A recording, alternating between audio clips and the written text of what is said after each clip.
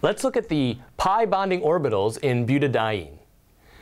Can you determine which is the lowest energy pi bonding orbital, A, B, or C? Think about that for a minute and make a selection.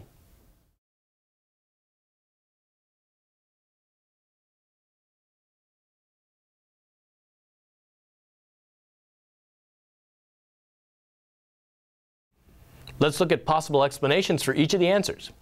A has the fewest nodes, so it's the lowest energy. B is a pi orbital with the lowest number of nodes, so it's the lowest energy. Or C is a pi orbital, the others are sigma orbitals, so it must be the lowest energy orbital. Think about those for a minute and make a selection.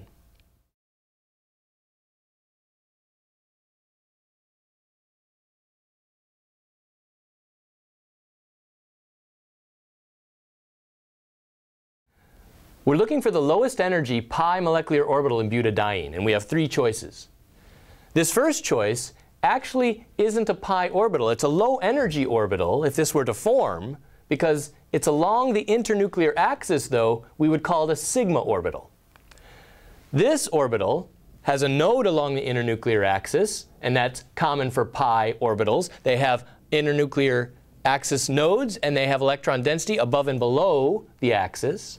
So this is a pi orbital, and this is a pi orbital. And among these two, this has the lower number of nodes, so it's the lower energy. So in this case, B is the lowest energy pi molecular orbital among those choices.